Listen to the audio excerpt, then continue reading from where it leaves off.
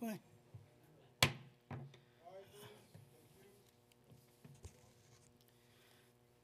Good afternoon. I'm Councilmember Peter Koo, and I'm the chair of the Committee on Technology. I want to welcome you all to today's hearing, which will focus on getting an update on the progress of the Automated Decision Systems Task Force created by Local Law 49 of 2018. The adoption of new technologies offer us significant benefits that can vastly improve people's everyday lives. They allow us to communicate easier and enable us to operate more efficiently. However, as these technologies advance, we must acknowledge that if left unchecked, they can have negative consequences. In today's connected world, people produce massive amounts of data while going on their everyday lives and when accessing government services. This data is fundamental to cities' operations. Many agencies deploy advanced data analytics and algorithms and make use of this data and to make decisions. Increasingly, algorithmic tools are utilized throughout city agencies in order to evaluate communities and individuals, and are used to determine where services go and how penalties are set.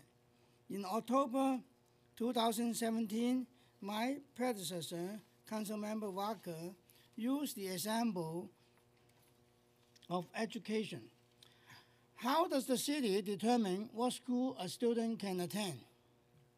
While it is undeniable that these tools help city agencies operate more effectively and offer residents more targeted, impacted services, algorithms are not without issues. There is a common assumption that automated decision systems automatically result in unbiased decisions. However, there have been studies that detail situations in which algorithms produce biased outcomes. In addition, algorithms remain hidden from the public view, making it unclear when and why agencies use algorithms. When agencies do use algorithms, it's often unclear the assumptions they are based upon, what data they even consider, and how that data is weighted. These tools are often developed by private developers who do not disclose their predictive models or algorithms, nor do they publish the source code for their software, leaving little transparency with the public. Local Law 49 was enacted by the city to establish a task force that is required to provide recommendations on how information on agency automated decision systems may be shared with the public, and how agencies may address instances where people are harmed by agency automated decision systems. Local Law 49 also requires the task force to issue a report 18 months after the establishment of the task force, and its members are charged with recommending procedures for reviewing and assessing the city's automated decision systems to ensure equity and fairness. This legislation was the first in the country, and it's important that New York City continues to be a leader and serve as a model for other jurisdictions who are pursuing this issue. Therefore, the committee looks forward to testimony from the administration and advocates to discuss compliance with Local Law 49, ensuring governmental transparency in automated decision systems, and to understand the challenges faced by ADS task force to review whether algorithms used by city agencies are fair and just. I look forward to hearing from the panels today, and I'd like to thank the technology staff, Patrick Mulhill, Sebastian Bacci, Ivan Byhosky, and my own staff, Elaine Chong, for putting together this hearing. I would like to recognize the Technology Committee members, Council Members Holden and Council Member Irving. So now we will begin the public hearing, and we have panel 1, Kelly Jin, Brittany Saunders, and Jeff T, right? Yeah. So you can identify, or no, you have to be sworn in by the council, yeah. So do you affirm to tell the truth, the only truth, and answer honestly to council members' questions today? Yeah. Thank you. So please identify yourself and start, yeah. Thank you, Councilmember Koo and the committees on technology. My name is Jeff Tumkitikasem. I'm the director for the Mayor's Office of Operations and chair of the Automated Decision Systems Task Force. I'm joined by my fellow co-chairs, Kelly Jin, the city's Chief Analytics Officer and Director of the Mayor's Office of Data Analytics, as well as Brittany Saunders, who's Deputy Commissioner for Strategic Initiatives at the New York City Commission on Human Rights. We're here today to testify about the task force's work to date and our upcoming work and engagements. I'll start with some background, some of which has been touched upon by Councilmember Koo, but some background and basics about the task force. As you know, the Automated Decision Task Force, the ADS Task Force, was established by local law 49 of 2018, sponsored by then Councilmember Vaca. As noted, to our knowledge, the city's ADS Task Force is the first of its kind in the country for local government.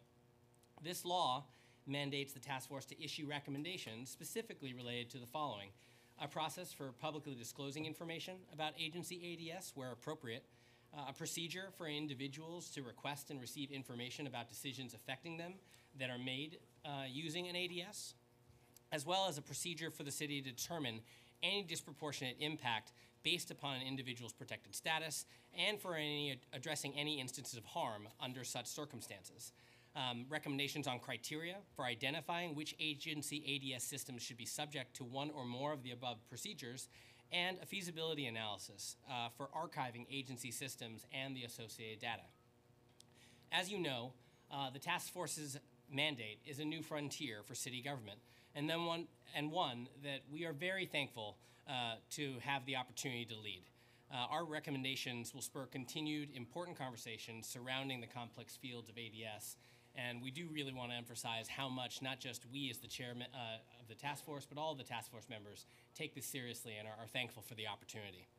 Local governments have always made decisions based on information and data, but today governments increasingly rely on data and technology to improve the way they deliver services to and engage with residents. Automated decision systems are instruments that can help improve fairness, streamline workflows, and increase data-driven decision-making.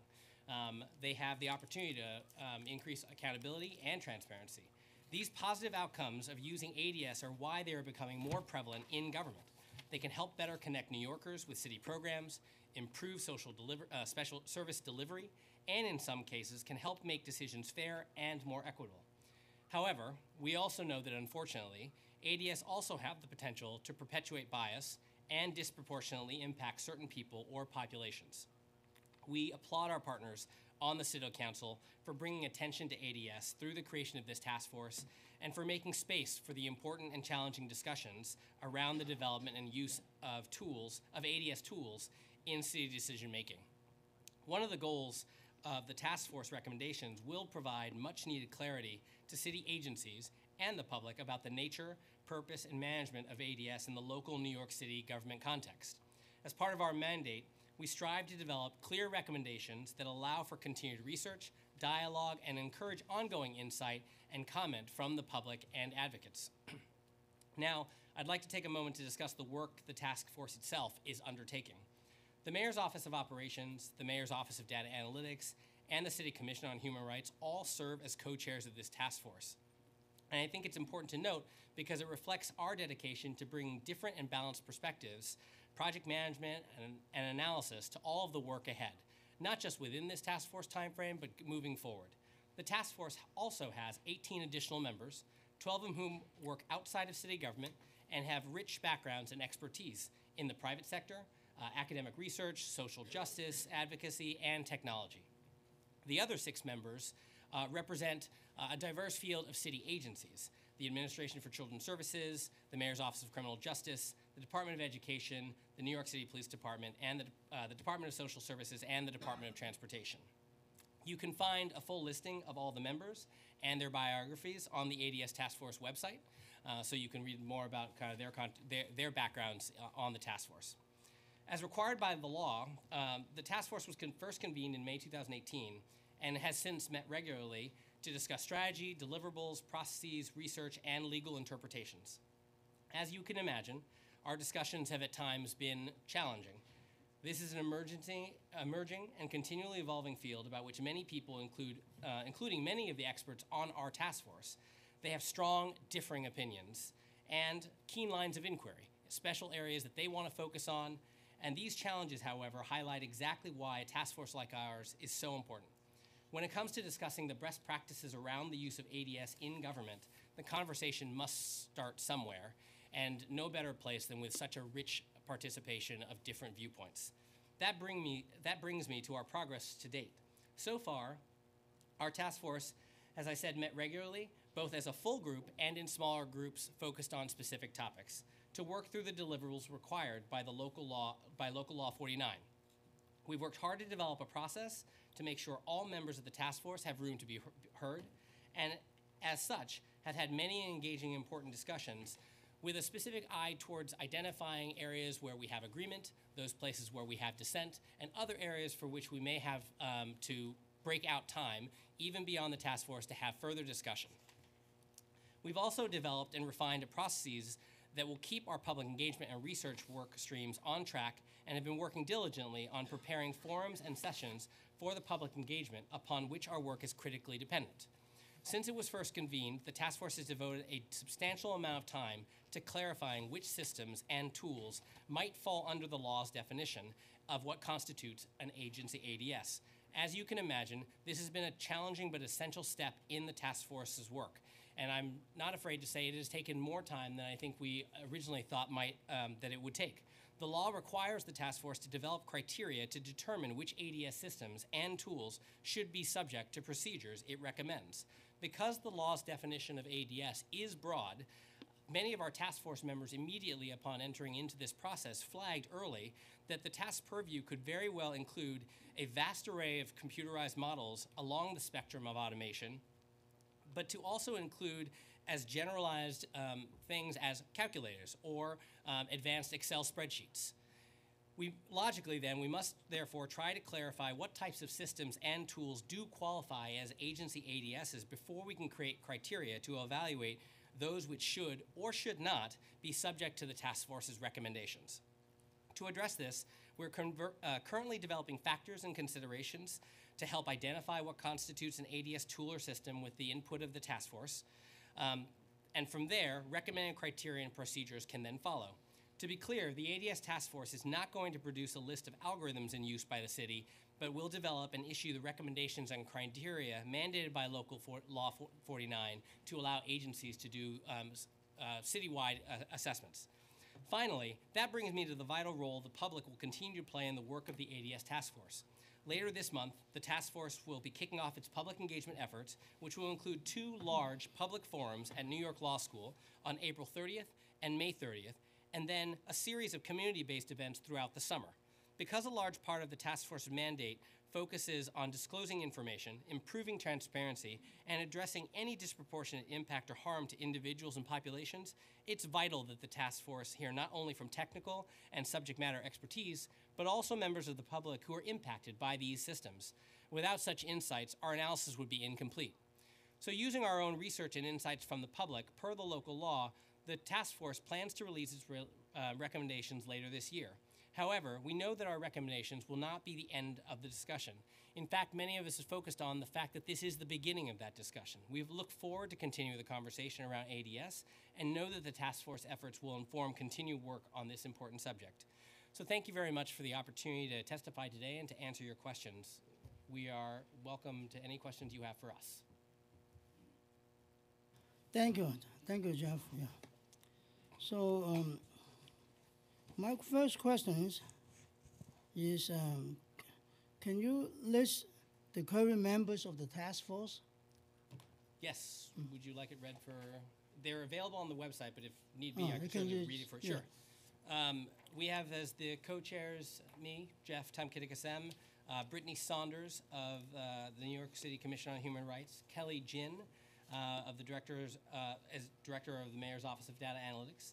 We also have Salone Barocas, an assistant professor at Cornell University, Shelby Chestnut, a national organizing and policy strategist for the Transgender Law Center. I'm just for time maybe going to skip the title and actually just go to the names. And Khalil Cumberbatch for New York's United for Justice, Howard Freeman at the DOE, Judith Germano for the New York City Center on Law and Security, Dan Heifetz at DSS, Tanya Meisenholder at PD, Afif Nasher at the Council on American Islamic Relations, Michael Raplogi at the Transportation, Jennifer Rogers for the Center of Advancement in Public Integrity at Columbia Law School, Julie Samuels at Tech NYC, Susan Summer at MOCJ, Vincent Sutherland at the Center of Race, Equality, and Law at NYU Law School, and then also Julia Stoyanovich at New York University. Oh, sorry, back page. Andrew White at ACS, Meredith Whitaker, AI Now Institute at NYU, Maya D. Wiley at the New School, and Jeanette Wing at Columbia University. Thank you, yeah. So are these the original members of the task force that were initially appointed? Well, I will say that I am the new one because the director of operations position changed. The movement of the chair came to me as I took the position of the director of the Mayor's Office of Operations. I've also appointed Kelly Jin, who is new, as a co-chair with Brittany, who is an original member. Kelly brings her background certainly as the director for the Mayor's Office of Data Analytics. Thank you. So why is the task force lacking members from the private sector, with the exception of NYC? I think one of the big things that we focused on was trying to build the most diverse group of people who could be involved in the conversation while still trying to facilitate kind of reasonable conversations. And so we inherently had a limit on numbers, and we tried to address people who not just identified with academics, who had conversations with the private sector, but also city agencies, because it did impact the city agencies themselves. I'll let Brittany, who was there in the beginning, also speak to that. Yeah. I mean, as you'll see from the legislation, as you're probably familiar, it really requires us to have folks who, so as you'll see in the legislation, right, part of our mandate was to make sure that we selected folks who both had insight into the technologies, as well as folks who had insight with and experience with communities that have been impacted by these technologies. And then, as Jeff mentioned, we added to that what we thought was a really critical expertise of folks who have some understanding of government and how policy is made and those sorts of questions. And I think within each of those categories, there's a really rich diversity of perspectives.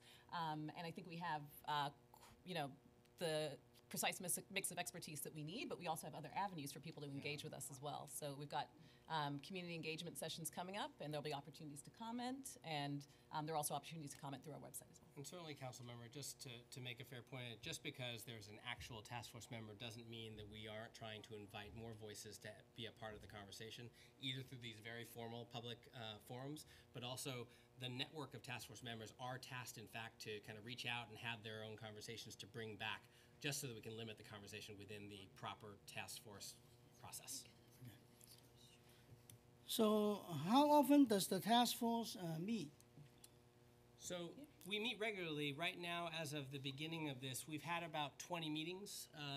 10 of them are really focused on kind of the entirety of the task force, and then maybe 10 or so are subgroups where a certain set of the task force members talk about a specific focus of the legislation.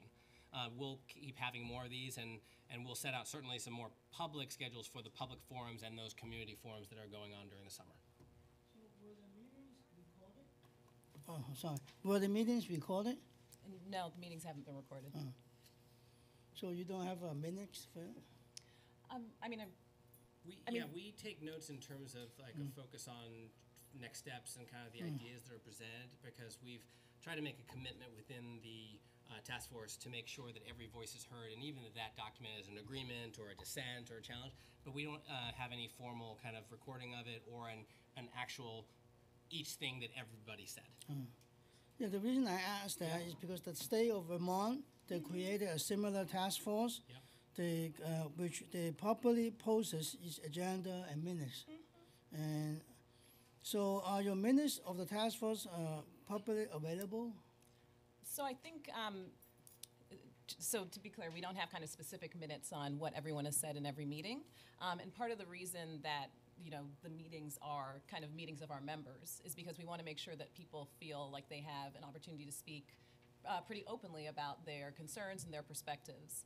I don't know if there's anything else you want to add about the other. Yeah, I think I would add, as we're heading into the upcoming public forums for April 30th, May 30th, as well as heading into the community session, so those conversations with task force members, but also with members of the public, those will all be clearly documented and also included as part of the broader report at the end of this year. Okay. So did anyone other than members of the task force attend your meetings?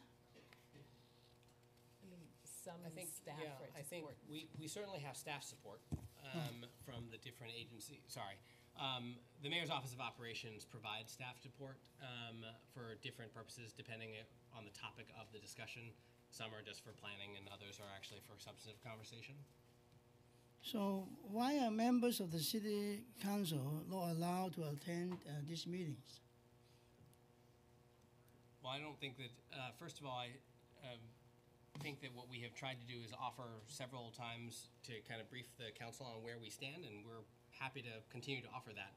I think one of the things, as Brittany had said, is we're also trying to kind of create a safe space for several of the members to kind of voice out, and within the context of that task force, to have those private conversations that they need to kind of discuss through the issues and disagree openly and come to consensus. Yeah, but as Jeff said, I think we're happy to brief you. Yeah, so can we participate in the next meeting you have?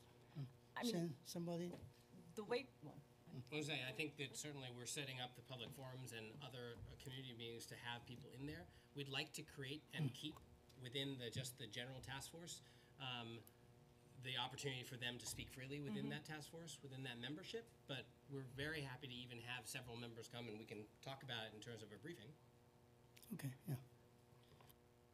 So I have some questions on ADS systems. Could you list ADS that you have examined? Okay, yeah, it's got it. So could you list ADS that you have examined? Please name at least 5. Yeah. sure. Do you want to start? Sure. I think that one thing to be very clear about, we have not been focused on examining specific agency ADS, mostly because what the focus of the task force is to provide and develop the guidance necessary for for agencies to decide which systems may or may not fall into the definition of an ADS, and then furthermore what process we would want to engage in terms of what can be made public or not public. Right, yeah, and I think the way we view the work is really as a first step, right? So the tasks that are in front of us, as Jeff referenced in his testimony, are a pretty robust set of questions that the task force has to speak to. So, understanding what's in the universe of ADS is one of the primary ones that we've been focused on. Going beyond that to understanding how individuals who are impacted by decisions made by ADS can get information about that, understanding how we can identify when systems are having a disproportionate impact on the basis of folks' membership in protected categories, how to address harm that comes out of that, how to make public information available and what's a process for that, and then beyond that, the feasibility of archiving old systems. So those are really the first steps to kind of lay a foundation And that's, I think, how we approach the work. Yeah, and I would also just add to both of my co-chairs up here, I think when you look at Local Law 49, the actual definition that's written out is incredibly broad. And so when we are speaking with city agencies as part of this broader effort over the upcoming year, that conversation can start in one end, as Jeff stated in his testimony, of Excel spreadsheets that are living on somebody's computer, all the way to much more advanced, sophisticated analysis being done at city agencies. So again, I think back to also Brittany's point on this being step one of the broader conversation. So, what steps did you take, if any, in order to obtain information about ADS? I think again, just because of the questioning, we've stayed away from trying to kind of pull anything because there was already a focus on the task force to try to define the criteria for which we might kind of further talk to agencies about what would be in or out. But otherwise, we have been relying heavily on kind of the expertise and examples and conversation topics of our task force members. Some of those bringing out questions based on their experience within the advocacy and the academic world, and then others from the 6 city agency members talking through how they've automated certain processes or trying to kind of talk through what examples might fall or might not fall in. And so trying to categorize that and figure out what the common criteria or guidance might be that allows for the entire city to look at ADS in the same way. So, you have not made any examinations since the task force was created, right? We haven't focused on reviewing any specific systems. We've really been focused on trying to advance the idea that this process has to kind of focus on how to identify which of the systems, give guidance, because there isn't a common language on how to talk about it. And so from a transparency standpoint, we really want to focus on making clear that we can develop guidance for the city so that people can speak about it in the same way, and there isn't a question about just different agencies reacting different ways. Can you list the ADS that New York City currently uses? I don't have that list. We haven't been focused on creating it. And again, the work of the task force really, as laid out in the legislation, is around setting out some foundational guidance for agencies. And with one of the preliminary questions being, how can we clarify the definition that's in the legislation? How could we kind of understand what's in that So scope? can you forward the list to our committee? Again, I think that what we are waiting for is finalization of the recommendations from the task force to determine what guidance. One of the main goals of the task force also is recommendations on how to decide what parts can be made public and what the process is. Obviously, there are privacy and security kind of concerns that we have to develop with regards to what can be made public. So I think that the work of the task force is less about kind of providing any type of list and really more about the underlying guidance and recommendations on protocols and policies that the city should consider. Do you know about any ADS the city uses? I mean, yeah. Yes, so again, our work has been really focused on trying to figure out how to clarify the definition of ADS in the legislation, and then how to set out some recommendations around rules of the road that the city should consider moving forward. So we don't have like a list or, yeah. But part of the work also, to be clear, and Jeff referenced it, part of the work of the task force is also identifying a process for determining when systems can be made public or what information about systems can be made public. So that's something that we're also hard at work on. So what is the definition of ADS? The ADS is defined in the law. So what is your definition? Yeah, and I think as I referenced inside the testimony, one of the things the task force members did right away was take a look at that definition, understand that it was pretty broad, and have immediate questions about what did or didn't fall into that, because one could take that broad definition and think about a very advanced Excel spreadsheet sheet or a calculator, because it helps to make certain decisions. But obviously, those aren't the things that we're really concerned about. So while there is a definition, and we thank the start of it, we spent time trying to clarify which parts of that require further discussion and clarity for the purposes of actually using it.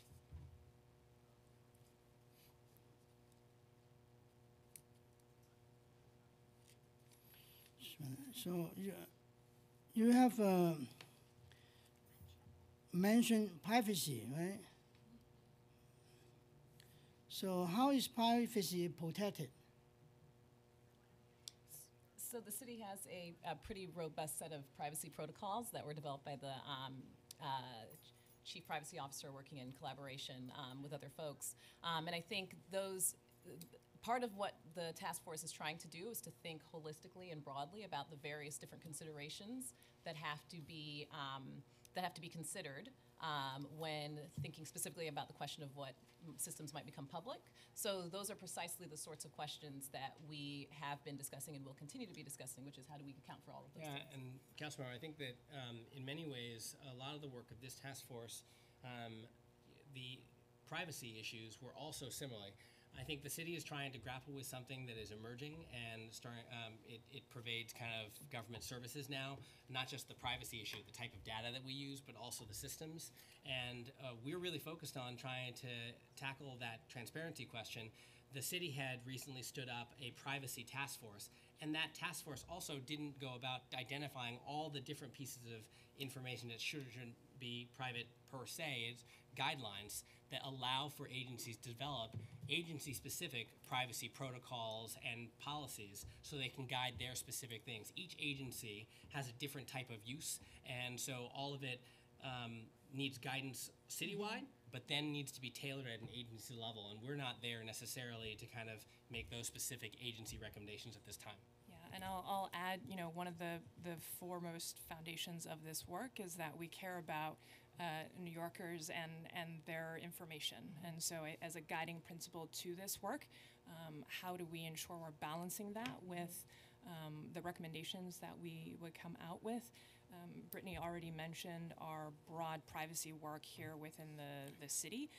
I would just echo that there are privacy officers, agency privacy officers within each of those agencies. And then more broadly that the systems, the ADS systems, potentially across the city are really looking at individual level data, and there are hundreds of regulations that govern the use of individual level data at the federal, state, and local levels, and those are all things that we're working on in partnership with our colleagues across the city. And I was just going to say, I should also mention that the city's chief privacy officer also plays an advisory role to the task force, so that's part of how we're trying to make sure that those issues come through. So was the method of differential privacy used? Differential privacy. Did you use the method? I'm sorry if I don't quite understand that. Oh. I apologize. Insofar as we have the chief privacy officer as an advisor, and we're trying to take into consideration within our own recommendations what type of protocols would also take into account privacy concerns, we are definitely doing that. But if that's a term of art that refers to some specific, so I can chime in. So the method of differential privacy is something that, again, as we are speaking with many different city agencies, may be a method that they are using, but that is something that we will look into as part of the task force and the recommendations that we have. So how does this task force balance privacy, security, and transparency? It's awful. I'm sorry. How does the task force balance privacy, security, and transparency? Well, those are all concerns that we've been considering, particularly as we think about the questions of, what sorts of questions should we be asking? What sorts of things should the city be considering when it determines what sort of information about these systems can be made public? But generally, themes like privacy and security, a commitment, cross-cutting commitment to equity, these are all things that inform the work of the task force.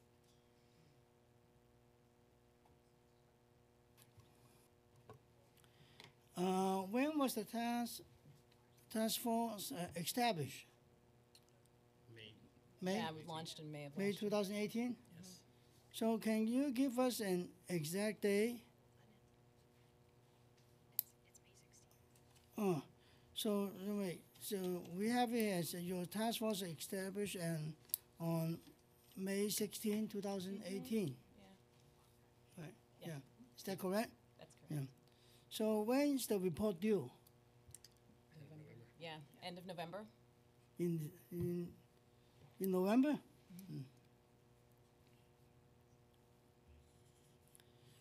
So we are looking forward to see the report, and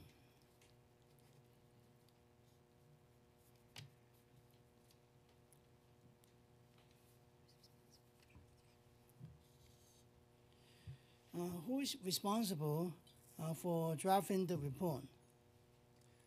Well, I think that in terms of staff support, the Mayor's Office of Operations has been staffing the task force itself, and so we'll take all of the recommendations and notes from the task force members. I'm sure there will be some drafting by some of the task force members themselves, but ultimately the Mayor's Office of Operations will kind of package together. Well, it's only April, but have you started drafting the report? No, I think what we're trying to do is just document a lot of the notes so far, and obviously we're going to get, we will gain a lot more out of these public forums and the summer community, smaller community meetings. Okay, thank you. So now we want to talk about public outreach. Yeah. So after our hearing date was posted in February, the task force announced 2 public meetings to be held on April 30 and May 30. We appreciate that you reach out to the public. So what is the goal of the outreach? Yeah, so we've had a longstanding commitment, I think, to making sure that insights from the public inform the work of this task force. And so part of what we're trying to do in the sessions that we'll be holding in April and May is to make sure that we can talk about some of the work that we've done to date and where we see the work heading.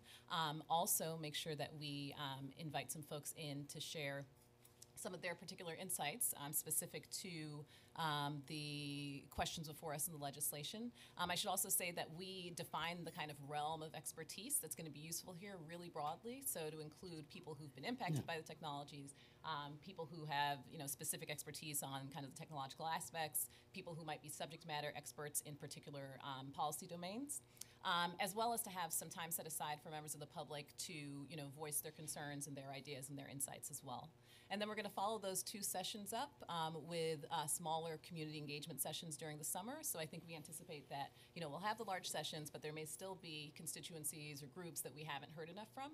And so we'll want to make sure that we go out and connect with those folks and get some of that specific insight as well. Yeah, and I think there also is, Brittany covered this a little already, but I think because we are talking about a very complex field and complex terms that we want to make sure that these conversations are not just with technologists in the room, in these forums and at the community sessions. So we do want to make sure that we're having these broader conversations in the open and being transparent about that. So who is invited to the forums? That is something we're working through right now with the task force members. Yeah, we're committed to the diversity of viewpoints that we can bring to this field, not just those who are inherently kind of knowledgeable about what an ADS might be, but actually people who may feel just that there is an impact in direct services. So we've solicited from the task force members themselves and are thinking through other options just to make sure we get as wide a group as we can get.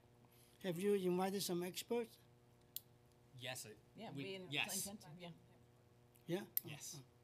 So who is responsible for analyzing the results of the outreach? Well, I think that ultimately what we were trying to do is ensure that a lot of this outreach is not just for the 3 of us or even the staff, but for the entirety of the task force. So each task force member would then have the opportunity to kind of hear what's going on, come back, we'd have a session with the task force to discuss through what we heard, and then one of the purposes of the smaller groups in the summer would be potentially to follow up on areas where task force members may raise kind of questions or ideas they didn't hear about, they want to hear more about from the public. So it's kind of staggered in order to allow us to kind of follow up. Well, the first meeting will be in New York Law School. Where is the second meeting taking place? Both of the large public engagement forums are going to be at New York Law School. Yeah, at New York Law School? Yeah, but we anticipate that the community sessions will probably be in the outer boroughs, but they're not determined yet. For the other boroughs. So I would suggest you have some meetings in the outer boroughs too, in Queens or in Brooklyn. You know. Yep.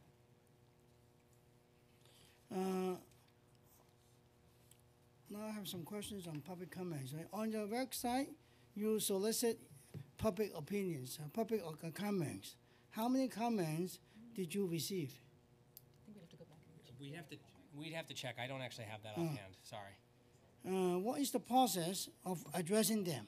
Well, after you receive the comments, what's the process of addressing them?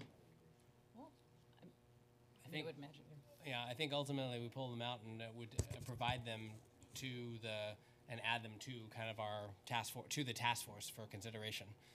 Some will be bucketed, others, if they're broader, we'll just address them holistically.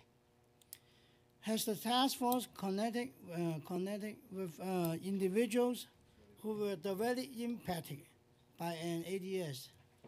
That is part of the goal of the public engagement that we're doing. So we've actually specifically identified, individuals who identify as being impacted by ADS as one of the categories of folks that we want to invite to participate in the sessions. And I think we also anticipate that if we don't think we hear enough of that feedback in the large sessions, then we will definitely go out and do some of that more aggressive outreach through in preparation for the community sessions. And I think we'd be working through our task force members and through other connections to try to identify who those people might be. Did people who were impacted by ADS come to your meeting? So the meetings have been, folks who are like sitting on the task force, so we have not yet had You haven't folks who are impacted. invited But them. I think we'd be very open to having folks, join us for a meeting or something like that. Can you walk through the process for determining whether an algorithm has a disproportional impact on members of protected group? So that's a very important question, and precisely the sort of question that the task force one of the questions that the task force is working on right now. Yeah. So So can you walk us through the process?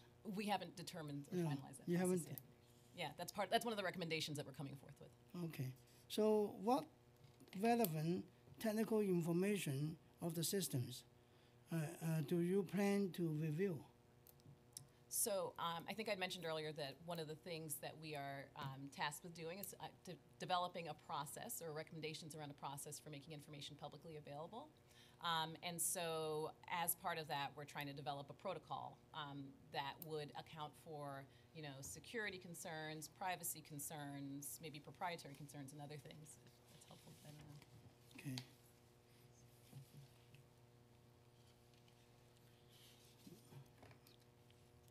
So I have one more question, and then I'll ask the members to ask questions.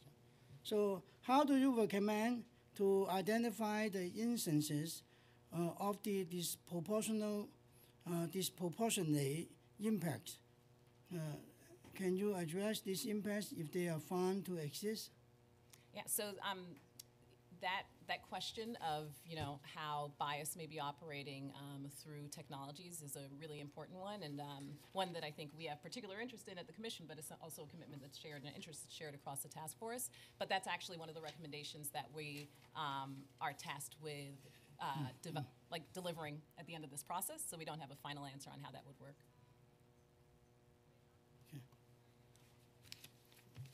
Oh, okay. I have one more question then. The Committee on Technology recently received several letters from advocates addressed to the task force, to the task force chairs, including a letter dated January 22nd, 2018, and one August 17, 2018, March 1st, 2019. Those letters set recommendations to the task force. Copies of these letters are also available online. Did you discuss these letters with the task force members? Well, yeah, that information has definitely informed our discussions. The first letter was helpful in terms of identifying who we might appoint to the task force. It's informed our conversations around public engagement and other questions, but I don't know if that's... Yeah, and I think the other letter certainly kind of gave us an impetus to kind of move forward with a little more clarity on process leading up to the production of the recommendations.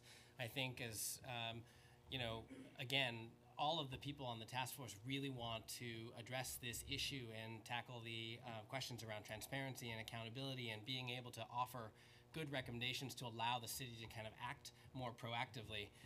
Being the first in its nation, I think it's a challenging conversation. So what we've been trying to do is, in the first, you know, months of the conversation, there was a little more time, as I stated, focused on just on criteria that might fall in or out. As we move forward, we wanted to kind of make sure there was a little more clarity on how we were going to move forward to actual recommendations. And there we had a lot more discussion around the decisions to just say, look, we have a limited amount of time and we know this is the beginning, so it's better if we just accept what we have agreed to, accept what we dissent and disagree on, and then identify the topics for which we know that more time is going to be necessary.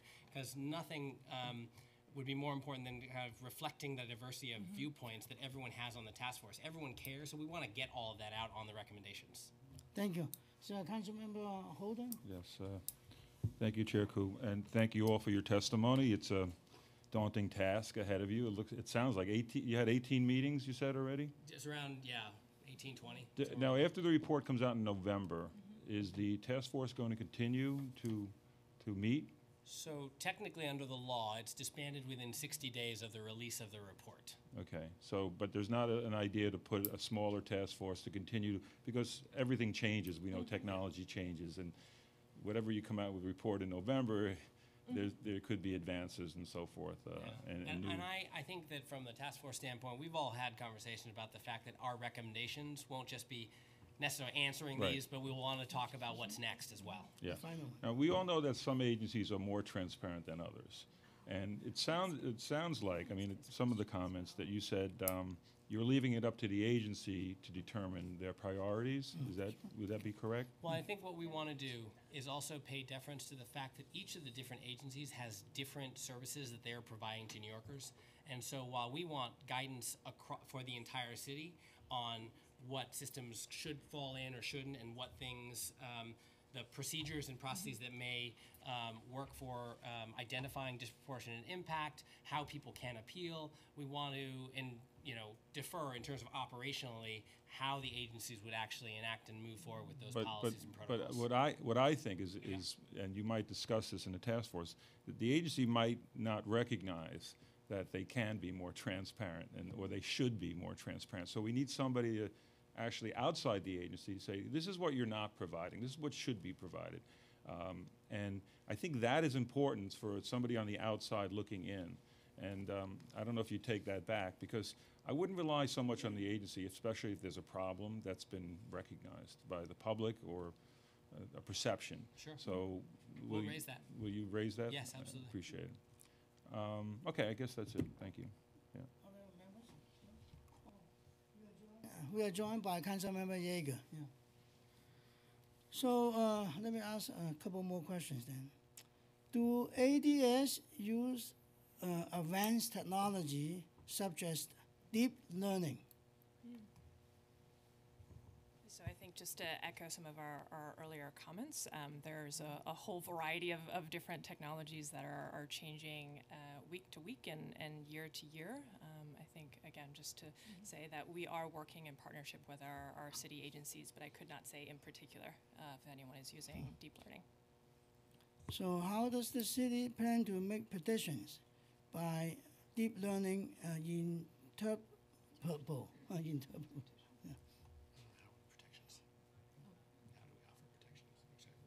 Like how to make it interpretable. I mean, so yeah, I think obviously transparency and the ability of New Yorkers to understand how these systems are operating and how they may be impacted by them is one of the key drivers behind the legislation here.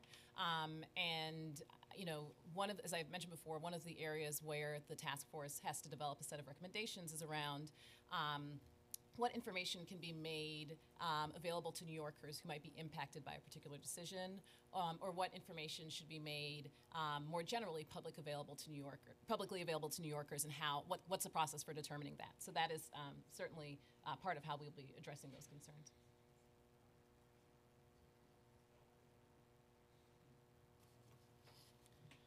So I think that we can make deep learning interpretable.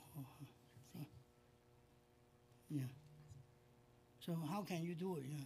Well, I would imagine the question of how you make deep learning interpretable is a question, a big issue in the kind of computer science and data science. Yeah, so I think there is an element of, like we've been saying, how can we better contextualize the terms that we're using, which is something that the task force is working with, just with the term automated decision systems.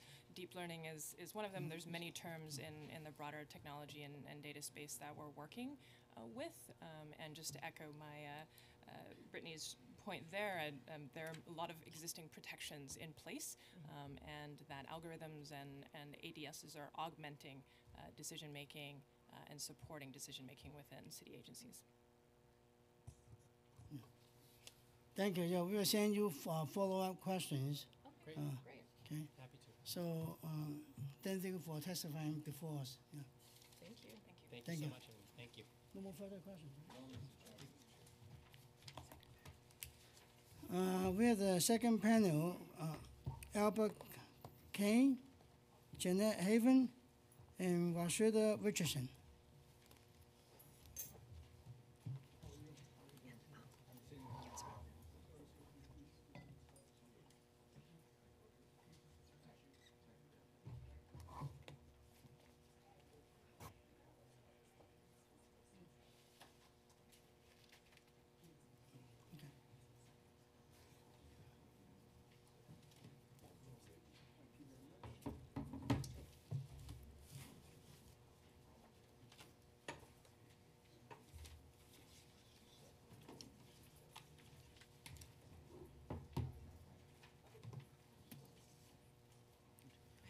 We'll start with Janet. Janet Haven? Yeah, Yes. You can identify yourself and begin. Yes, thank you. Can you hear me? Yes. Yes. Thank you for having me. My name is Janet Haven. I'm the Executive Director of the Data and Society Research Institute. I'm sorry? Is the mic on? Yes? Okay. Thank you. I'd like to thank the Committee on Technology for having us here today, and also the task force for the work that they have done to date. This testimony was prepared together with Andrew Selpst, who is a postdoctoral scholar at Data and Society Research Institute and a visiting fellow at the Yale Information Society Project. We are an independent nonprofit research institute dedicated to studying the social and cultural impacts of data-driven and automated technologies. Over the past 5 years, Data and Society has focused on the social and legal impacts of automated decision-making and artificial intelligence, publishing research and advising policymakers and industry actors on issues such as algorithmic bias, explainability, transparency, and accountability more generally. Government services and operations play a crucial role in the lives of New York City citizens. Transparency and accountability in a government's use of automated decision-making systems matters. Across the country, automated decision-making systems based on non-public data sources and algorithmic models currently inform decision-making on policing, criminal justice, housing, child welfare decisions, educational opportunities, and myriad other fundamental issues. This task force was set up to begin the hard work of building transparent and accountable processes to ensure that the use of such systems in New York City is geared to just outcomes rather than only those which are most efficient. The adoption of such systems requires a reevaluation of current approaches to due process and the adoption of appropriate safeguards. It may require entirely new approaches to accountability when the city uses automated systems, as many such systems, through their very design, can obscure or conceal policy or decision-making processes. We at Data and Society, along with many of our colleagues across the city, lauded the decision to establish a task force focused on developing a better understanding of these issues. Indeed, we celebrated the city leadership's prescience in being the first government in the nation to establish a much-needed evidence base regarding the inherent complexity accompanying ADS adoption across multiple departments. Unfortunately, we've seen little evidence that the task force is living up to its potential. New York has a tremendous opportunity to lead the country in defining these new public safeguards, but time is growing short to deliver on the promise of this body, with the report due at the end of November. So I would like to make two main points in my testimony today. First, for the task force to complete its mandate in a meaningful sense, it must have access to the details of ADS systems in use by specific agencies and the ability to work closely with representatives from across agencies using ADS. We urge that the task force members be given immediate access to specific agency-level automated decision-making systems currently in use, as well as to the leadership of those departments and others with insight into the design and use of these systems. Social context is essential to defining fair and just outcomes. This city is understood to be using ADS in such diverse contexts as housing, education, child services, and criminal justice. The very idea of a fair or just outcome is impossible to define or debate without reference to the social context of the system. Understanding the different value trade-offs and decisions about pretrial risk assessments, for instance, tells you nothing whatsoever about school choice. What is fair, just, or accountable in public housing policy says nothing about what is fair, just, and accountable in child services. This ability to address technological systems within the social context where they are used is what makes the ADS task force so important and potentially so powerful in defining real accountability measures. The legislative mandate itself also demonstrates why the task force requires access to agency technologies. Under the enacting law, the purpose of the task force is to make recommendations particular to the city's agencies. Specifically, the task force must make recommendations for procedures by which explanations of the decisions can be requested, biases can be detected, harms from biases can be redressed, the public can assess the ADS, and the systems and data can be archived. Each of these recommendations apply not to automated decision systems generally, but, quote, to agency automated decision systems, a term defined separately in the text of the law. Importantly, the law also mandates that the task force make recommendations about criteria for identifying which agency automated decision systems should be subject to those procedures. Thus, the legislative mandate makes clear that for the task force to do its work, it will require access to the technologies that city agencies currently use or plan to use, as well as the people in charge of their operation. Lacking this level of detail on actual agency-level use of automated decision-making systems, the recommendations of this task force can only be generic. Such generic recommendations will be ineffective because they will not be informative enough for the city to act on. If the city wanted to find generic recommendations or guidelines for ADSs, it could have looked to existing scholarship on these issues instead of forming a task force. Indeed, there is an entire interdisciplinary field of scholarship that has emerged in the last several years dedicated to the issues of fairness, accountability, and transparency, otherwise known as FATSTAR, in automated systems. This field has made significant strides in coming up with mathematical definitions for fairness that computers can parse and creating myriad potential methods for bias reduction in automated systems. But the academic work has found fundamental limitations. Much of the research is, by necessity or due to limited access, based on hypothetical scenarios, toy problems, rather than real-world applications of machine learning technology. This work is accomplished, as is characteristic of theoretical modeling, by stating assumptions about the world and data sets that are being used. In order to translate those solutions to the real world, researchers have to know whether the data sets and other assumptions match real-world scenarios.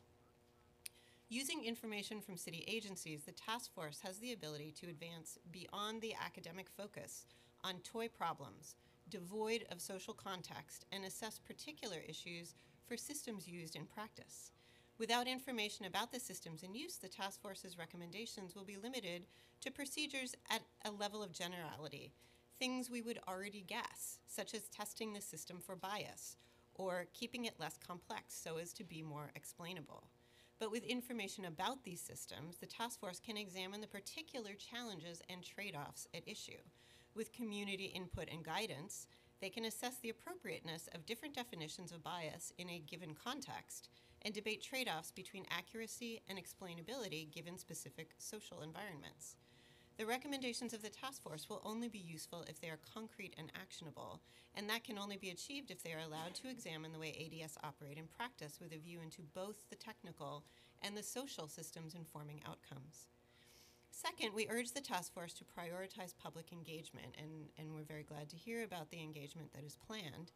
Because social context is essential to defining fair and just outcomes, meaningful engagement with community stakeholders is fundamental to this process. Once the task force has access to detailed information about ADS systems in use, public listening sessions must be held to understand community and experiences and concerns with specificity, with the goals of using that feedback to shape the task force's process going forward. Iteration and reviewing of recommendations with community stakeholders as the task force moves forward will be important to arriving at truly transparent, accountable, and just outcomes.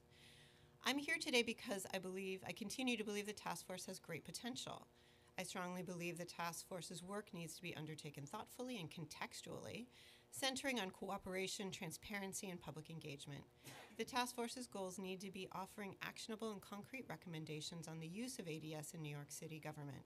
We hope that the above testimony provides useful suggestions to move towards that goal. Thank you. Thank you, Ms. Havens. Thank you for your testimony. We will review it again in our office. We know that you have prior commitments and understand you don't have time for questions. So thank you very much for coming here to testify. Yeah. We are joined by Councilmember Landers. So we will proceed with the next panelist. Yeah. Please Hi. identify yourself and start. Yeah. Hi, my name is Rashida Richardson, and I'm the Director of Policy Research at the AI Now Institute at NYU. AI Now is an interdisciplinary research institute that focuses on the social implications of artificial intelligence, and a large chunk of my research and the work that we've been doing over the past year has been specifically looking at use cases throughout the United States and globally to understand the impact of automated decision systems on society generally, but also developing governance frameworks that can help address many of the risks that we know accompany its use.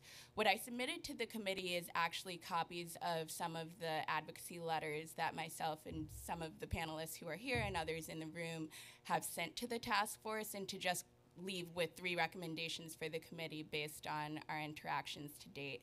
The first is that we strongly encourage this committee to continue to serve as an oversight function on the task force, because we've been very concerned about the lack of progress to date and the lack of actual engagement in this process, despite our best efforts to collaborate and cooperate with the task force members, both on the city side and non-governmental members. And also, part of the reason I put forth the letters that we've sent is because it includes robust recommendations that many experts and community members have worked on. So we hope that if this process does not go well, the City Council can use some of the work that we're trying to start and continue with dialogue, so the city can continue to lead on this effort. And then I'll raise 2 concerns that I hope you can react to, and I'm happy to stay for questions. The first is that I'm very concerned that the task force is proceeding without any type of context, such as Janet has referenced. And the reason why it's important for them to actually focus on specific examples used in the city is because if you only look at generic use cases of automated decision systems, there's no way you can make meaningful recommendations to curtail some of the risk that current research is raising. To give a specific example, we know that the New York City is using pretrial risk assessments, and in fact, the mayor's office on criminal justice is in the process of redeveloping a pretrial risk assessment, yet each of those risk assessments that are either available off the shelf or developed individually vary differently, and the risks that are associated with their use can vary drastically. And so if the city is not looking at the specific use cases that agencies are using, it's possible that their recommendations will be too vague, and you'll continue to see that the risk that research is warning of being perpetuated in the city.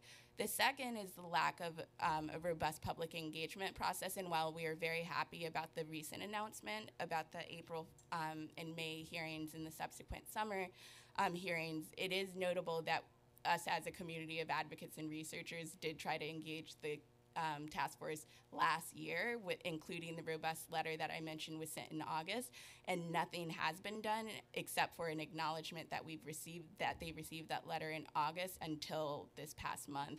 And there's increasing. You're sure that letter was not sent through an automatic response? No, we actually received a response from the chairs. Joke about that. But I appreciate the humor. But the other concern is today is April 4th, and the first hearing is supposed to be on April 30th. But if you look at the press release that was released, there's no specifics on how the community can actually engage, to what extent people will actually be allowed to be heard, and who will even be present. So it's a little concerning that these hearings are fastly approaching and they're the only opportunity for public engagement, yet no details for how the public will actually engage are in any of the public documents to date. And I'll stop, and I'm available for questions. Thank you. Yeah. Good afternoon. My name is Albert Kahn. I'm the Executive Director of STOP, the Surveillance Technology Oversight Project, and we're a civil rights, police accountability, and privacy organization based here in New York City at the Urban Justice Center, and I've submitted formal testimony for the record that was prepared with the assistance of our resident technologist, Liz O'Sullivan. And like so many people here, I was very excited by the prospect of the task force when the council enacted it into law, when we took this leading role in trying to provide an accountability framework for these increasingly powerful forms of artificial intelligence and other automated decision systems that are being deployed across the city and across the country. But while I had the pleasure of working with the task force for its hearings last year, attending those sessions, it quickly became clear that we weren't living up to the expectations that advocates and lawmakers had for what this task force would be doing. You know, there are a number of specific issues that I detail in the testimony, but on a high level, they can be broken down into, you know, various groups, one of which is the fact that, as we've heard repeatedly, you cannot build a roadmap to the future if you don't know where you are today. You cannot build a comprehensive framework for ADS if you don't know what those tools look like, how they're being used, what the limitations are. And so it's indispensable to have access to a complete understanding of what tools are being used throughout the city if we're to have a meaningful framework for ADS regulation. Another difficulty is the fact that we've had this limited public engagement. This is a tough subject.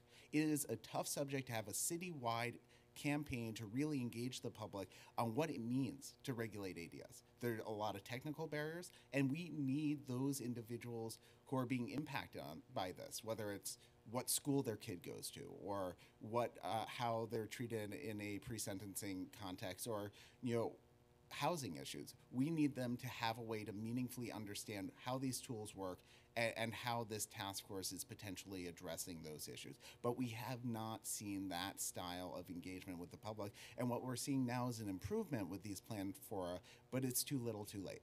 And to make the most of the time remaining for the task force, we need a larger citywide effort, not simply to have forums, but to have forums where members of the public can interact with task force members, where they can hold those members accountable, where we have much more public engagement and public education as a preliminary step to make sure that, you know, you don't just have self-selection of the people who are already engaged on this issue.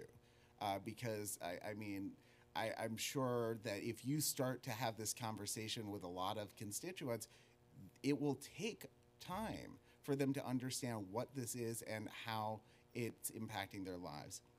We also have concerns about the lack of leadership by task force members. You know, if you look at the law itself. It talks about members who are from nonprofits that represent individuals impacted by ADS, as well as technical experts in the field, and yet those individuals have not been leading the day-to-day management of the task force. Instead, it's been outside consultants, it's been individuals from the administration who have been really taking leadership of the direction of the task force process. And it's wonderful to have engagement from such experienced and knowledgeable individuals in the administration, but for this to be an independent body that truly holds city agencies accountable for how they deploy ADS, it needs to be these outside experts who are the ones leading not just the internal discussions, but also the drafting process and the overall work of the task force.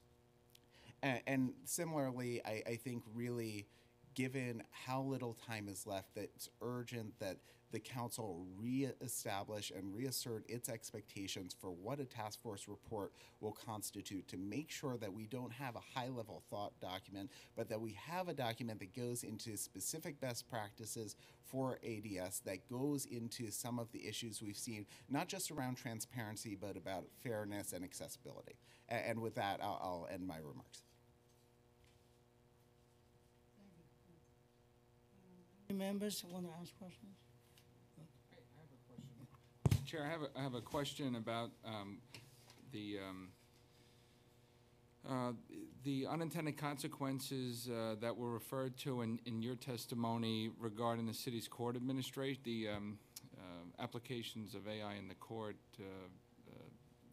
You want a specific example? Yes, exactly, please, yeah. Yeah, so what I mentioned was a pretrial risk assessment, and just to be clear, there's risk assessments used throughout the criminal justice system. That's just one specific case. And one major concern, which was profiled in ProPublica and many other great articles, is a great concern for racial bias, in that if you have a system that is disproportionately filled with Black and Latino individuals, and you're creating a statistical model that's looking at the current prison population to gauge who may be at risk for not showing up for court, then you're more likely to have have a risk assessment that's going to lean towards the population that's already disproportionately represented within the jail population. So that's just one specific concern.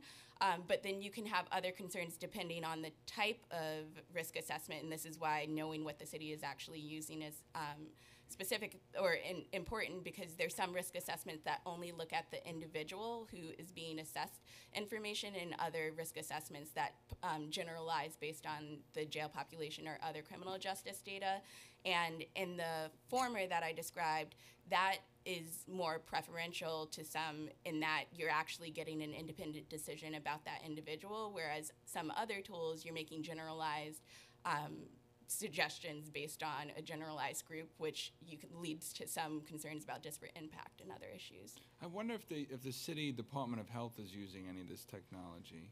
So I can only speculate based on research of looking nationally, but there is at least one system that I know is being pushed by the CDC that's looking at HIV and trying to identify individuals who will be more likely to contract HIV based on existing populations in relationships, or like a social network monitoring type system.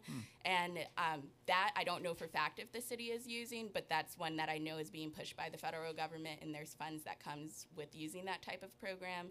And then there are other types of programs, like other STI monitoring programs that can be used in prescription monitoring databases, where you want to look at doctors who may be over-prescribing or individuals. But I think that could be very helpful with the opioid crisis that we're facing right now. Yeah, but the problem is I'm giving you examples based on doing research globally and nationally, and I don't know for a fact if any city agency is using any of this. I mean, that could be very helpful. And one thing to keep in mind is that these tools can be incredibly helpful in better allocating city resources, but the city has seen historically what happens when you use an analytical framework that proves to be inaccurate or based off of faulty assumptions. I mean, historically, in FDNY staffing, we saw back in I believe it was the 60s and 70s, an example of a RAND study that made certain assumptions about how many firehouses were needed based off of certain models of how how the fire department was utilized.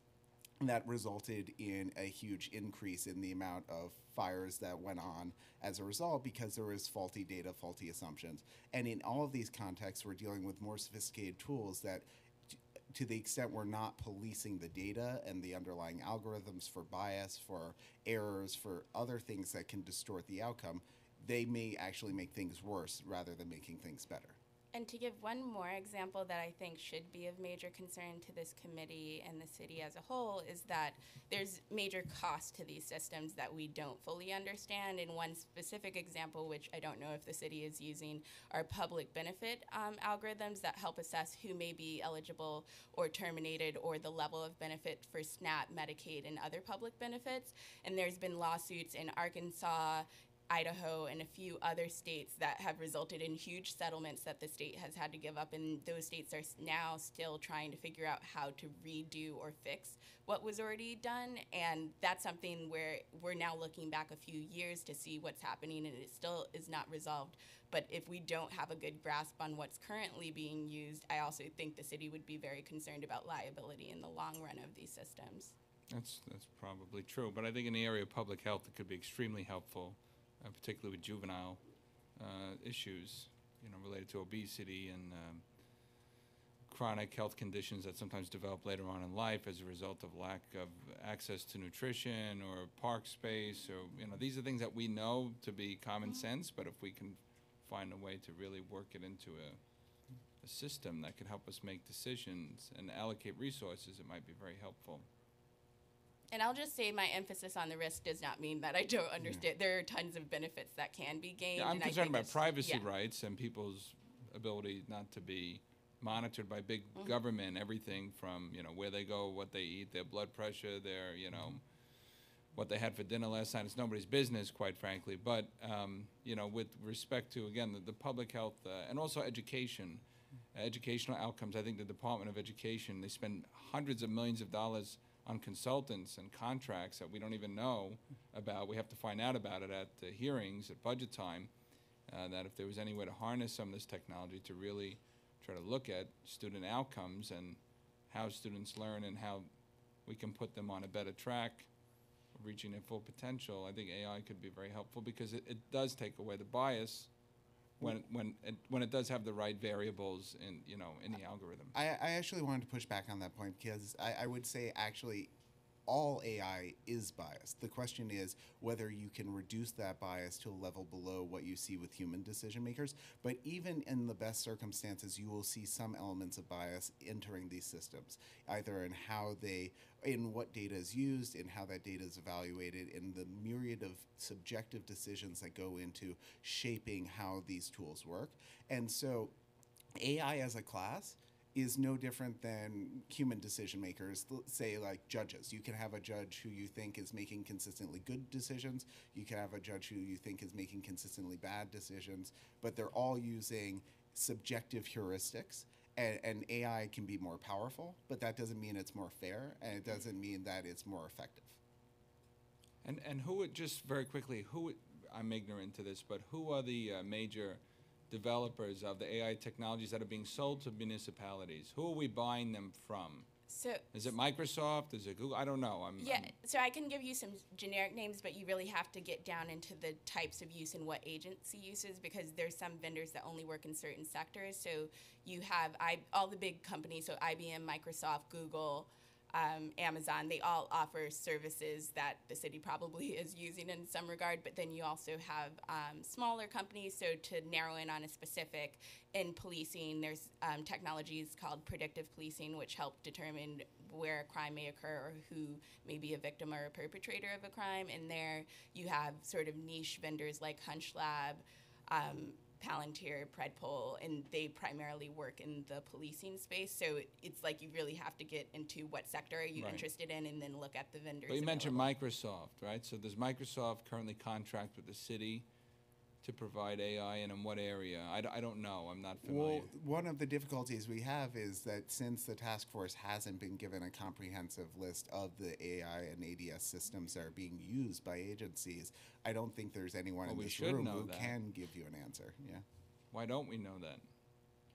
Well, that's why we have a task force. Yeah, okay, but when is the task force gonna be done and tell us? I mean, that's the, We were saying well, the same they thing said they're they're- saying. Yeah, that we need a okay. lot more information. We need to know a lot about Right. the task force before it Okay, starts. yeah. If we're, anyway. Councilmember, Thank you. You have a question? Yeah, yes, and I think in some ways we'll follow on all these lines. But I'm going to ask you for sort of a little real-time consulting, but that I think is designed to help us better understand kind of what is ADR as well. And actually, I think I asked Noel this sort of some similar questions at the COPIC hearing that we had. So I'm currently working on a bill, and I'm not sure whether it's ADR or not. So I have been focused on dealing with reckless drivers who put New Yorkers at grave risk of death and injury. About a year ago, a driver in my district killed 2 young kids, and it turned out that she had 5 speed camera and red light violations in the preceding year. And so there was some indication that she was a reckless driver, and perhaps if we had acted on that before, then she would not have killed these 2 young kids. We then, Twitter sort of took to using the existing data about the camera violations and started to look at how many other drivers are there with that bad a record. And it turned out she was in the top 1% of reckless drivers, but that means there are about 25,000 other drivers who have equally bad or worse track record of driving. They had violations of that, 5 or more in a year. So we're putting a bill together to say, when you get to 5, we want there to be a consequence. Most people, if you get just 1 of those tickets, you don't get a second one. But this set of people, like, in my opinion, they're driving sociopathically. They don't care about, the health. They care more about their convenience than the lives of their neighbors. So we would like to, make them take a class that's been proven to reduce recidivism and reckless driving, and if not, boot or impound their cars until they do. So that's a kind of automated decision making. Like, we are making a decision, I think, that set of people have a risk of causing harm. Now, it's based on behaviors, not on identity. But I don't know for sure that which ones of those 25,000 are going to injure or kill someone if we don't make them do this class. So I guess a couple of questions. Like, one, we are making the algorithmic decisions, in this case, in the legislation, but so it's pretty transparent at least, although I could see giving DOT the ability to adjust it over time so that if they discover better predictive information, like if they could add hit and run information, which currently is locked away in NYPD file drawers, so we just don't have it electronically. So I guess a couple of questions. Is that automated decision making? And therefore, should it show up in the task force's information? Where's the line between using data and leaving it to some, computer to do the AI or algorithmic work? Let me just leave it there and ask for your help in thinking this through. Do you want? Okay. So I think there is a way to see what you described as an automated decision system, but there's a few details I would need to know to feel more confident in that. And I'm more looking to help us understand the boundaries than, So if, let's say, you had some type of matching algorithm or alert system so you could identify who within the existing database already has 5 or more violations, that's the technical part, but there's still some type of human decision making, and what I just described there is most of the systems that we're seeing used in government right now, and that they're assisting or in some cases supplanting government decision making, but using some type of technical system to either analyze, predict, or identify people within existing data. So I'd say loosely, yes. On a broad definition, that could fit an automated decision system. And having worked with your staff on the bill, one concern that comes up with this, as with any form of predictive policing, is we frame it as we're basing it off of behavior, not identity. But when you drill down, you're using a data set of who has gotten 5 of these violations. That then requires us to look at where the cameras are that are detecting those violations. It makes us look at are these cameras placed equally throughout the city, or are they disproportionately in neighborhoods where New Yorkers of color will be identified and receive violations, where poor individuals will be identified? And those sorts of elements of bias can come in like any other form of ADS. And so wherever we're trying to eliminate the human discretion, the human decision making that would potentially evaluate those differences and create a uniform rule, I do think the same sort of ADS concerns come into play. That doesn't mean we shouldn't do it, but it means that we need to be rigorous in how we test those sort of ADS tools to make sure that we aren't creating additional levels of bias in the system. Okay, I mean, I think that's helpful, and as you know, like, we've been trying to think about that in this one and make sure, and I think a standard that would say the algorithm is transparent and we test it for disparate impact seem sensible to me. I guess my next question is, I understand the concern that, like, if we only have a level of generality that is more or less what I just said, the task force might not be able to do useful work if it sort of is so general that it, without. But what would it look like at another, I guess on the flip side, saying every time we use data, I don't know, how do we figure out the right level of specificity? Because it doesn't seem realistic to expect that every time we are using some kind of data analysis or algorithm, we could subject it to the kind of transparency and scrutiny and analysis. So, how do we find a middle ground that is, I guess that's my question. How do we find a reasonable middle ground?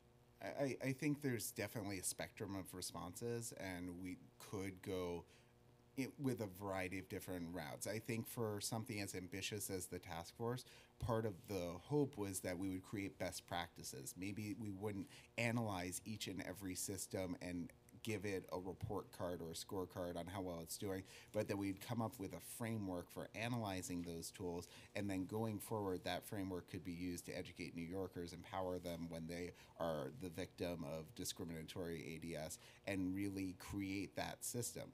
Because in 18 months, you couldn't do that. You couldn't create something that was future-proof and was robust enough to hit each and every one of those tools. But I can certainly understand there would be a flip side where we were trying to create a watchdog that's looking at each and every Excel document in city government. That's obviously not what we want, but I think there's a lot of room between where we are and where that would be. And I would also add, I supplied the letter we sent last August. That was recommendations based on a general understanding of the problem. So that's an attempt at starting a conversation, or at least some discourse on what could a middle ground be without specificity. But the reason why it's important for the city council to have specific examples, because there's some recommendations like disparate impact that will vary by the types of use cases by agency, and other issues that I think we gave a starting ground of, here's what we're thinking based on our general understanding, but it's important to narrow in based on the concerns and let me be clear, I don't mean that there shouldn't be specific examples available to and analyzed by the task force. I'm thinking more downstream to what are the kinds of recommendations. So for example, audits or something you do when you have a set of rules you want to apply. It's not reasonable to expect that there'll be a front-end process, visible and transparent and through public review every time you do it, but you don't just want to wave your hand and hope, and so you audit a certain set of them for compliance. So obviously we need, I share your point. I think the committee, it seems like, is in sync that the task force will need specific examples to workshop, develop some clear best practices, and come to a set of recommendations that aren't just such high-level principles that they can't have impact. I'm just trying to think a little bit to how we would make sure that our systems broadly were complying with them once we got through it. And of course, there are ways to automate that process and to have additional layers of review. It wouldn't necessarily have to be manual human review for each and every tool, but to the extent you had that framework, you could imagine, having a parallel to NYC's Open Data Initiative, that would be some sort of portal that would allow different access to different programs, or you could have different standards depending on the scale of the ADS. So there are a lot of different ways you could scale it up so that it was proportional to the tool that was being deployed. But and hopefully in its final recommendations, the task force will have a framework along those lines. And just to be clear, there's also a lot of work I think that would fall on the vendors and this would be part of a procurement process, so things that are not already in use in the city. And one specific example is that from that I've learned from doing research in this area is not a lot of the systems already used in government, there haven't been specific validation or bias studies done. And having a requirement where any vendor that's contracting with the city or any type of service or product that's used in the city, there's been confirmed that there's been a study and it's been reviewed and open to either experts or those in the city to review, is something that would technically fall on the vendor, but would give greater assurances than we have right now. Thank you. So thank you. Yeah. So let me ask you, Mr. Kane, a question. So in your testimony, you have stated that Jeanette Family Foundation. So can you tell us more about these meetings? Oh, yes.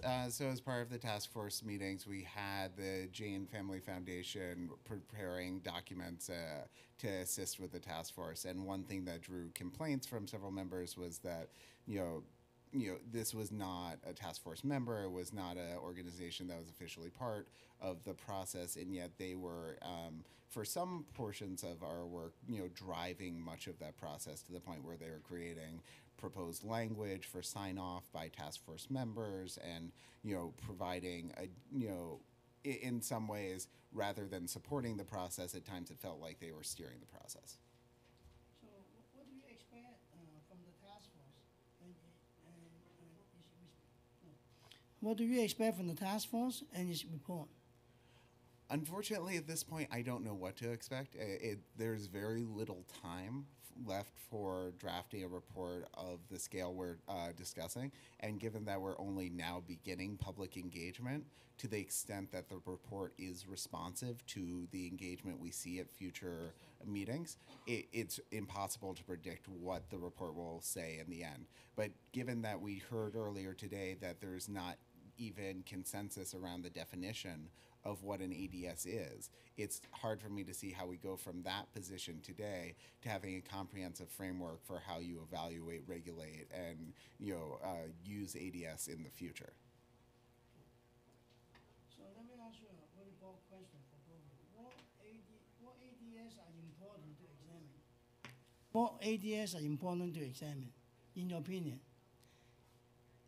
So it's a little hard to answer because I don't want to create a hierarchy of risk with different use cases, but I do think some of the use cases in criminal justice, public health, child welfare, education are all examples where there's a heightened risk of civil rights and liberties being implicated in problematic ways. But the absence of listing off other use cases, I wouldn't want to say those aren't equally important, because part of the problem we have is a lack of transparency. So if we don't fully understand the spectrum of use cases, then it's difficult to sort of rank which risks are higher than another. I agree to an extent. It's a known unknown. What I would say is, in my mind, to the extent that you are going to create any sort of prioritization, it should be proportional to the potential deprivation of liberty. So where we're dealing with tools that potentially can deprive people of their freedom, policing tools, that those to me would be some of the highest priorities. But then again, as someone who heads a police accountability organization, we clearly have an institutional bias in that direction. And I would also say any type of tool that would have a negative effect on outcomes of an individual, so that's where you get the education and child welfare type of examples. Do you have any suggestions as to how the task force and its process could be improved? Well, I believe Ms. Richardson has submitted letters that detail a number of suggestions from a coalition of organizations, and we stand by those suggestions, and we continue to believe that the items we lay out, such as expanded community engagement, are quite crucial for this process and the time left. So how do you see your involvement with the task force? At this point, it's a little unclear. As I mentioned in my opening remarks, we still don't even know the format of the upcoming hearings or what level of engagement will be allowed. So if I'm allowed to give testimony, I look forward to participating in that capacity, and also bringing along any other advocates and researchers who have a point of view to share. But given that we're at April 4th and the first hearing is April 30th and we have no clue on how we can even engage, I'm a little concerned at how I may be able to proceed. Similarly, I would welcome the opportunity to testify or engage in those public hearings, but it's unclear at this point. And to clarify my testimony, as I said in the written document, while I participated in the task force hearings, the internal meetings, I was never officially a member of the task force, but I would also welcome the opportunity to continue some unofficial role with it. Thank you. Yeah. Any more questions? So, okay, one more question then. Do you know about similar task forces in other jurisdictions? So in the March 1st letter that I provided, we listed off a few examples. So Vermont followed suit of New York, and I've heard that from people in Vermont, in creating a statewide task force.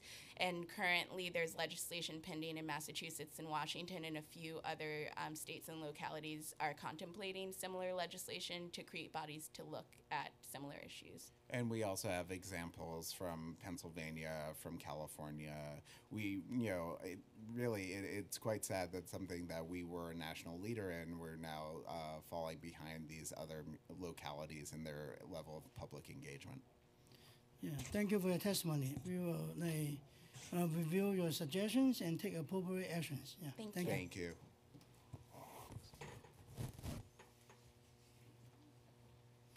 The next panel, we have two people, Noel Hidalgo and Jordan Crow. My printer broke.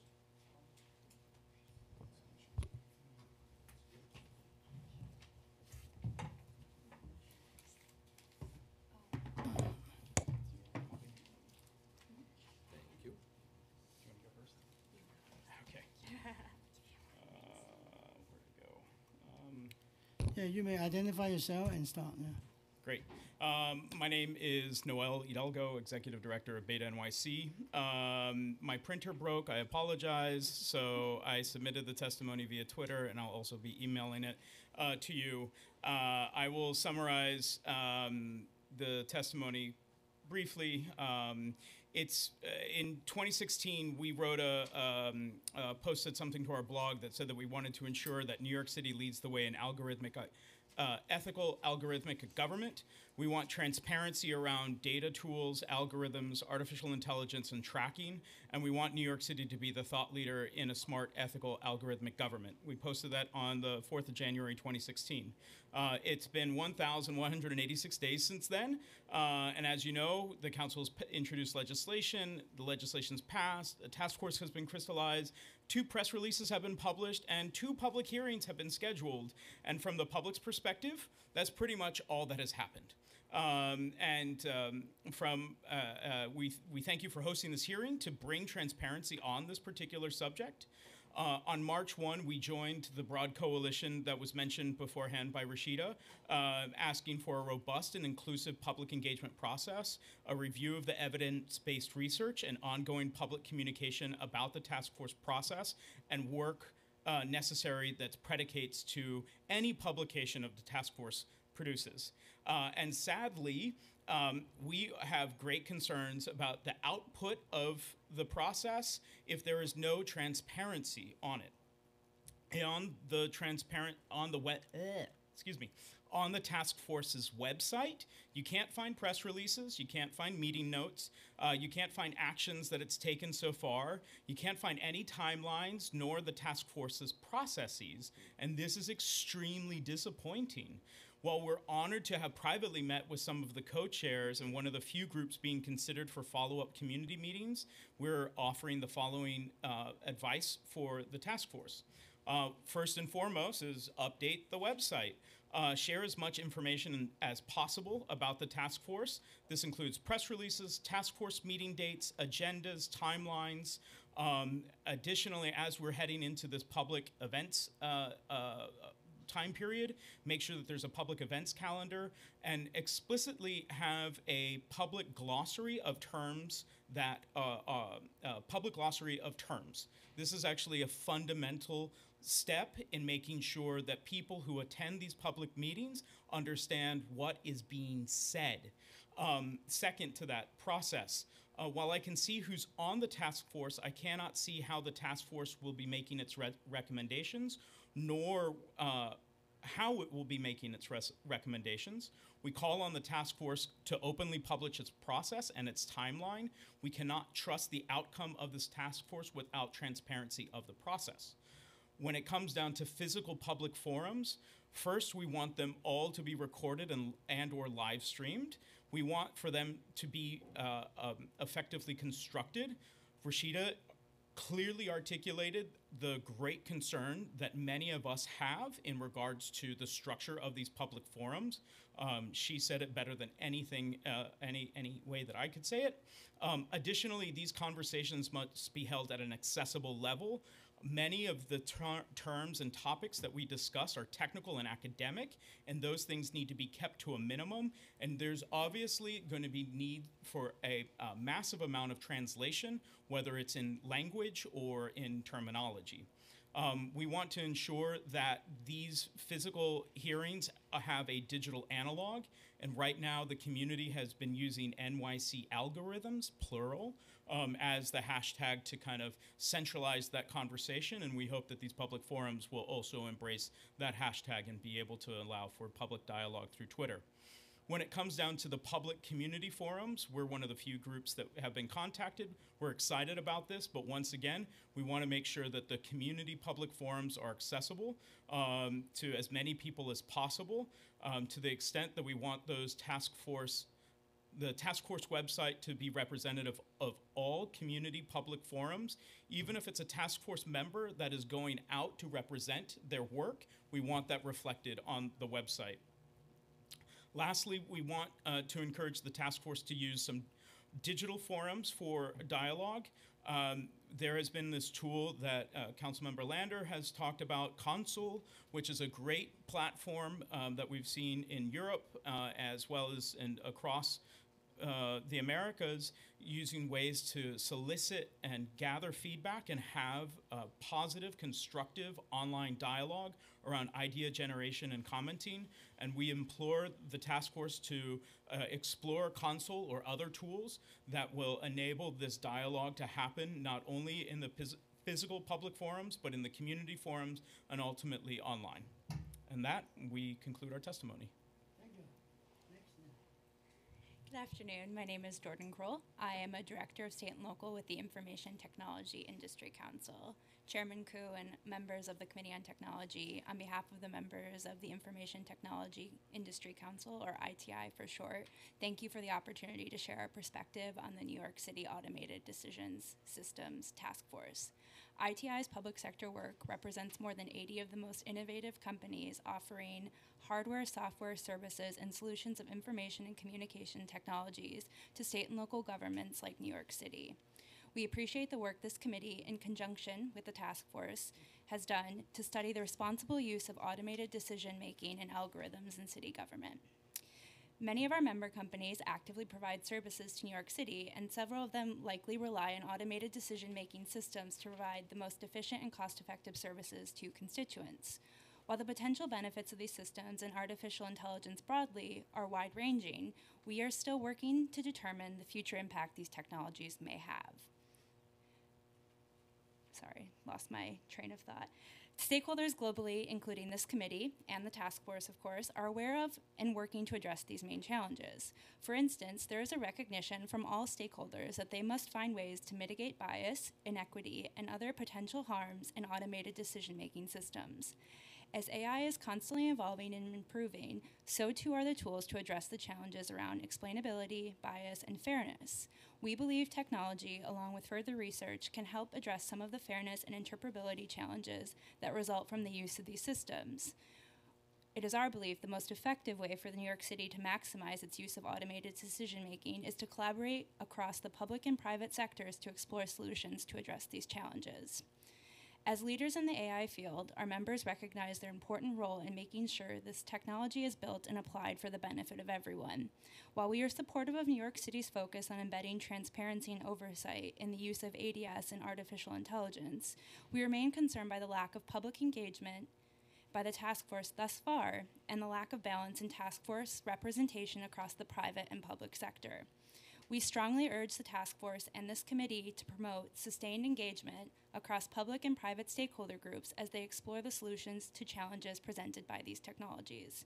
This includes, but is not limited to, the upcoming public forums that have now been scheduled. In the European Union, the Artificial Intelligence High-Level Expert Group is composed of 52 experts from academia, industry, and civil society, and it helps to guide and support the implementation of the European strategy on artificial intelligence through recommendations on societal, ethical, and legal issues as it relates to AI. This group further interacts with the European AI Alliance to help gather additional feedback from outside stakeholders. We strongly urge the task force to promote a similar multi-stakeholder engagement approach in their efforts. ITI and our member companies stand ready to partner with New York City, the task force, this committee, and the City Council in promoting further transparency and oversight in automated decision-making. To close, the technology sector supports the work of the task force to advance the benefits and responsible use of automated decision-making. We are at the early stages of the commercialization of AI and think it is imperative that society, governments, and the technology sector work together to begin to solve some of the most complex issues.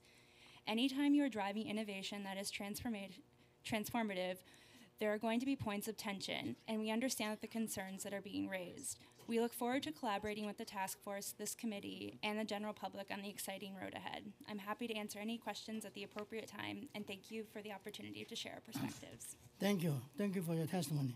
So let me ask you a question, and both of you.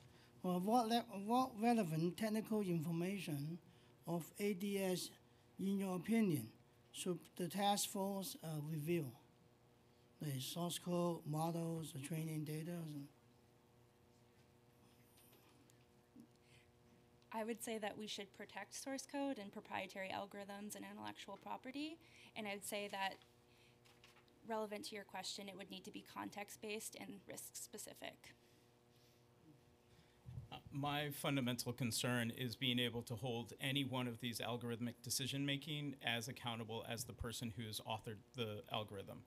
And so regardless if it's a proprietary algorithm, if it's being used within public decision-making process, and my life and the people's lives are being affected by it through the lens of government, that algorithm needs to be accountable. And there needs to be methods, whatever they are conceived of, to be able to hold that algorithm accountable. And I think that that's the goal of the task force. I've seen that the task force has talked about different types of scorecards. The gentleman from STOP mentioned some type of like, almost like the way to equate it would be a food inspection review, you know, or a something that you see as a dietary label of all of the ingredients and what does it do.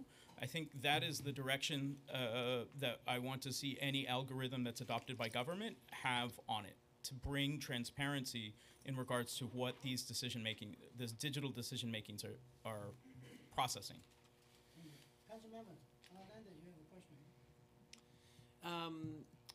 I mean, I guess I'll just kind of re-ask the two that I asked of the prior panel. One about this sort of definitional question. How do we think about where the lines are of what is automated decision making and what is use of data of the sort that might not be? And then two, what thoughts do you have about how to, what kinds of procedures we would want to come out of this to make sure we're achieving compliance? Once again, the gentleman from STOP, I think, made it clear in regards to your bill around drivers. There's a lot of inputs that go into who gets ticketed or cited through just the camera, right? Like the camera has to be placed in a school. Where is the school located? Have we been biased in regards to where schools are built across the city? So there are a lot of inputs into any one single automated decision-making practice, and that is where we need transparency. We fundamentally need to understand how to hold these systems, how can we hold these systems accountable, and really understand what is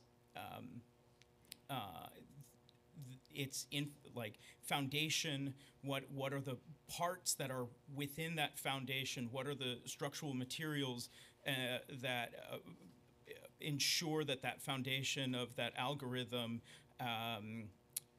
is able, we're able to pull apart that algorithm in a way that we can really understand how that decision is being made. There will always be a bias in these different systems. This is what Janet has expressed in her testimony, that there is a whole academic field of understanding how these biases are expressed. We are all biased. Our technology fundamentally becomes biased because we are humans and we are biased. And I hope that this task force can essentially provide a framework that enables us to explore that bias and make that bias as transparent as possible, particularly when it comes to algorithms within government.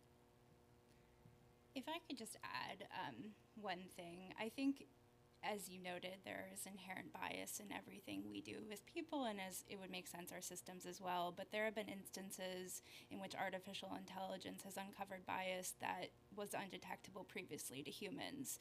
So I think our concern is recognizing primarily that artificial intelligence and automated decision systems aren't inherently bad, but recognizing how to put up the guideposts of sorts and the frameworks for when they are impacting constituents and citizens, especially in critical areas like healthcare and others. Thank you. Mr. Chair. We have the last panel, Mr. Solon Barocas.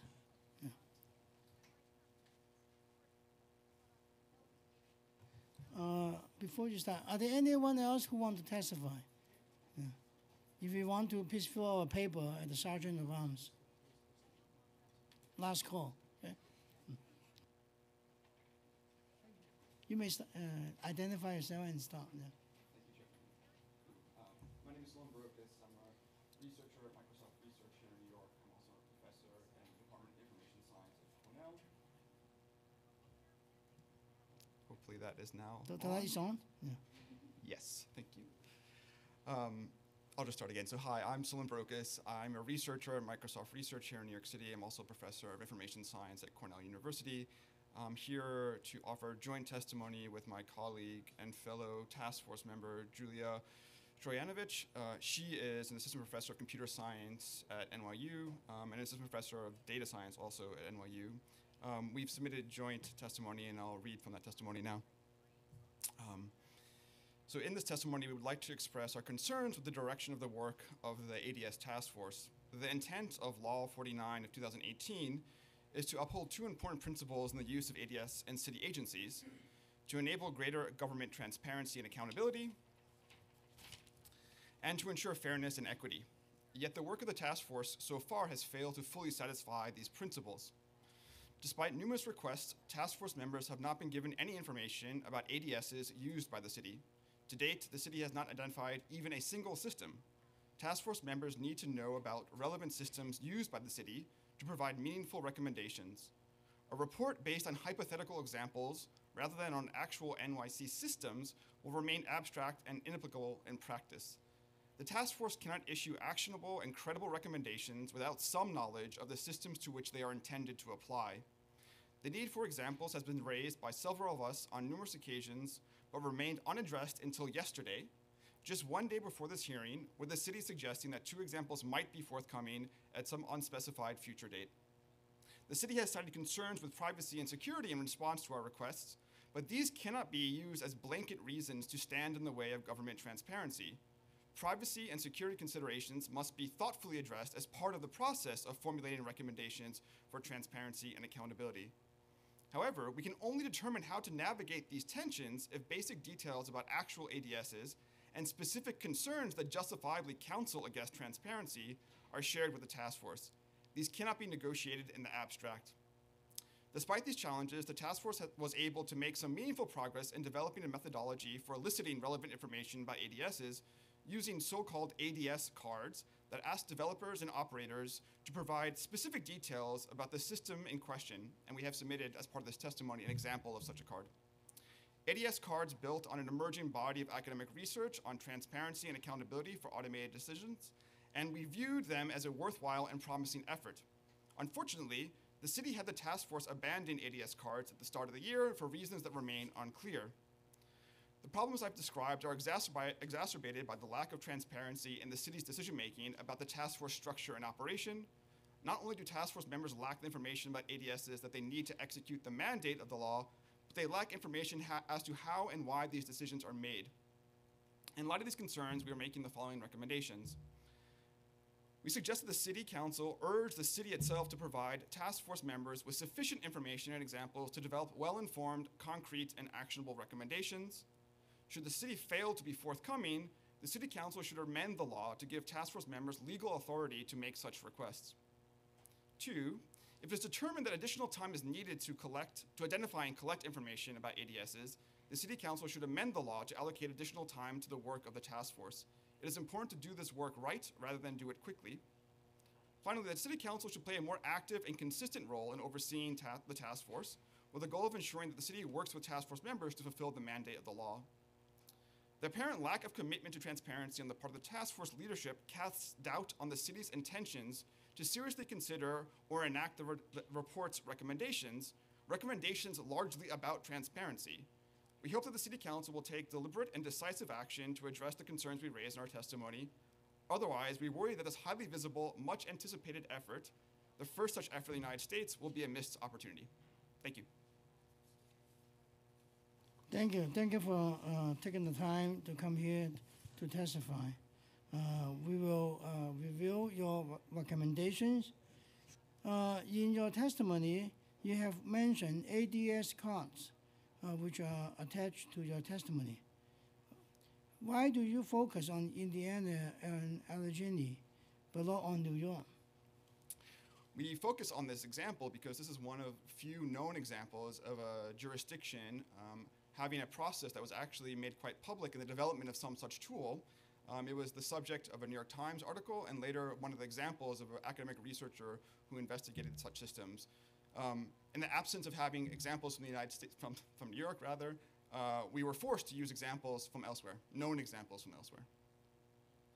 What can be done to ensure that you have the information you need? At a minimum, it would be very helpful to have even basic information about relevant systems. And I understand the challenge here about settling on a definition and the challenge of figuring out the scope.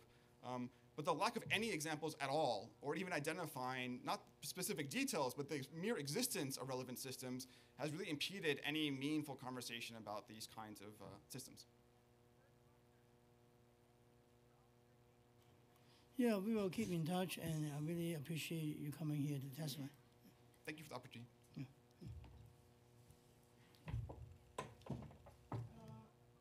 Is there any more public participation? Seeing none, this meeting will be adjourned. It's adjourned. Thank you, Councilor Chloe. You did an amazing job. You did good for me.